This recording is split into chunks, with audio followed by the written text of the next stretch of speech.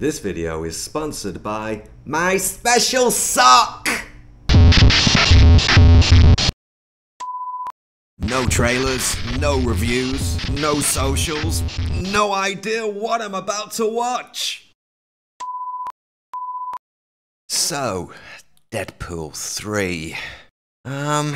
I watched this movie in Bangkok, Thailand, and it sucked harder than the most popular soapy massage girl in town. As Deadpool is now a Disney franchise, I'll be showing you my recent holiday photos from Penang in Malaysia. This way, those cheap sons of bitches at Disney can't strike my ass for copyright. So, Deadpool 1 was fantastic. Deadpool 2 was marketing, and Deadpool 3 is studio politics and masturbation.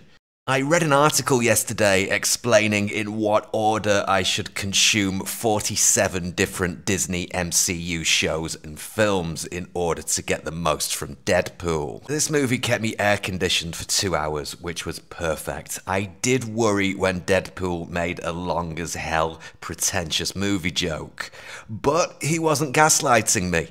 He's not a complete Disney shill. Not yet, anyway, but I suppose they all spread 'em for the mouse at some point, right? They do make several geek masturbation jokes in this movie, which I found rather ironic, considering the people who made this movie are, A-list wankers. Wolverine, who I kinda remember from some movies back in the DVD days when MCU was something interesting, is in this movie for what? Can anyone explain this to me? Is there any other reason besides, I don't know, cash? If you want to be air-conditioned, then Deadpool 3 provides a few hours of release from a hot summer's day.